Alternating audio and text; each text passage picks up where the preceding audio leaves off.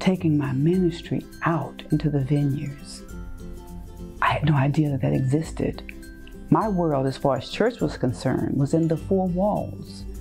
And I have served several years as a DFW chaplain, ministering to people, giving them hope, feet on the ground, meeting people where they are, helping them to understand the love of Jesus Christ, just like John Wesley, making the world your parish. And so I tell people all the time, your work is your worship.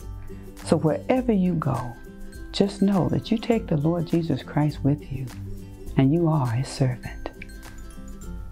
And Mayor Brooke and I have always said that when it's time to write the book, it's going to be about Valley View. So we have pretty much an adventure every day. Lots of stories have come out of Valley View. We took 2 mission trips to Bolivia out of that church, and just rich blessing of great friends. And Farmersville was wonderful memories there.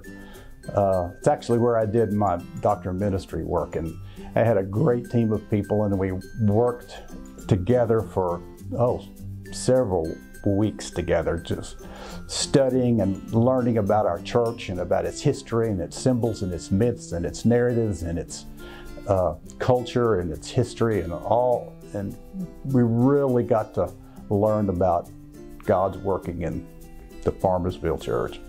I'd say probably the friendships I have made along the way, the churches I've served, the people that I've gotten to know and love, but also the number of camps that I have directed and mission trips that we have led.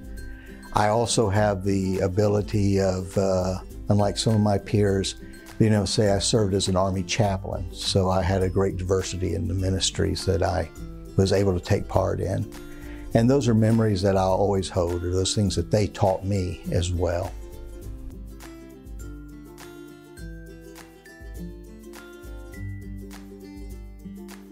As you look at the COVID experience, is that the best thing that you can do is constantly reach out. But through that, we started a sing-along time, we started a devotion time, we started the regular online services.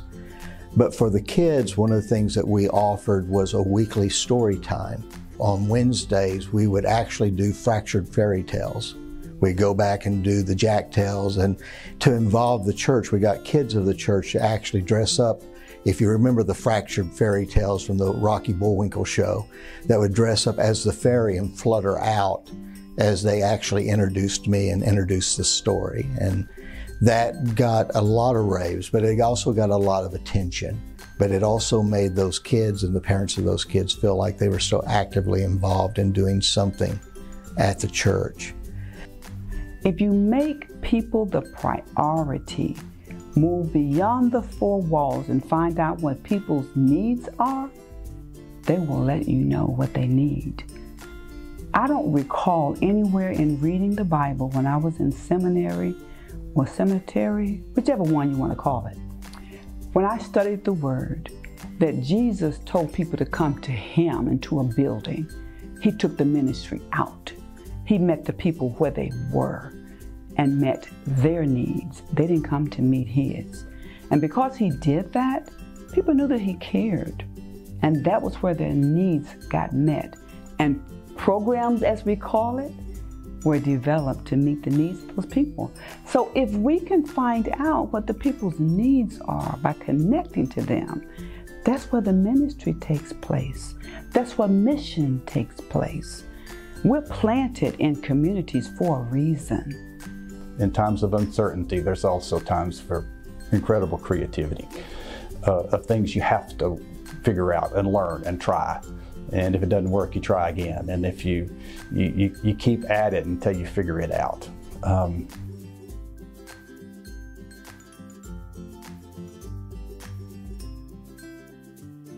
When you're given a chance and an opportunity to serve in a town and country parish, go there with joy and a sense of adventure. And know that that experience will ground your ministry for the rest of your life. If you go there with the right attitude and the right joy in your heart, You will love those people. They will love you back. It will be, you will have because you will be the pastor not only of the parish but of the community as well. It will be a crucible that will form you into a complete pastor. Years ago, the bishop came up to the Sherman-McKinney district when it still existed, and morale was very, very low. And he pulled us all into a room out at Wesley Village there, and he gave us all a piece of paper, and he said, write your name on top and write the church that you want to serve. And as I sat down and looked at that, I realized what he was doing. It was very ingenious, because as I started pondering the church I was serving at that time, it dawned on me I was serving the perfect church. Every church that you're sent to is the perfect church for you if you sit back and remember that you're there because God has sent you there. There is an author by the name of Calvin Miller. Yes, he's Southern Baptist, but he runs around with the Catholics all the time. But he wrote a book called Letters to a Young Minister. I'd really recommend getting that book and reading that book, because as I look over my years in ministry, he gives hints and ideas to a lot of things that I wish there had been someone there to say, have you looked at it this way? You're on a journey. And when you're on a journey, remember the best part is not the final destination. Remember when you go on a trip, the most exciting part is planning that trip, because you're going to get where you need to go. And all of you are on a journey.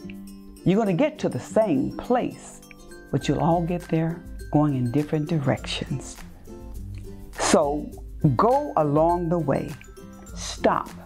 Smell the roses. Enjoy and embrace every appointment, every person, because God does not waste opportunities. He does not waste people. People and opportunities will come into your life as a lesson or as a blessing. Pay attention.